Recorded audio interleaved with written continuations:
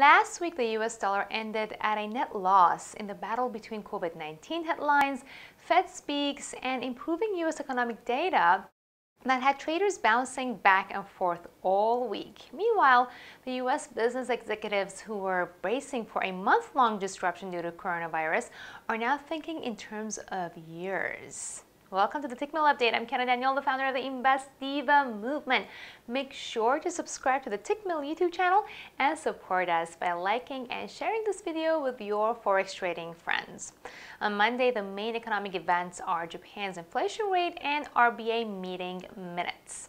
Today, I'm looking at the Aussie-Yen pair, which has continued its consolidation below the 75 resistance level for the past 30 days, but has kept above the Ichimoku cloud on the 4-hour chart for the whole month of July so far.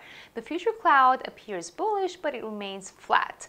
If Monday's risk events create enough bullish momentum, we could see the pair break above this level, opening doors for further gains towards 76.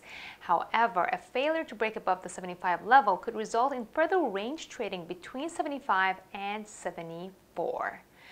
Do you think the Aussie bulls are ready to take over? Head over to the comment section and let me know. Of course, trading in the financial markets involves a risk of loss, and you should only trade the money that you can afford to lose. If you like this video, give it a thumbs up and subscribe to the Tickmill YouTube channel. I'll get back to you with more updates tomorrow.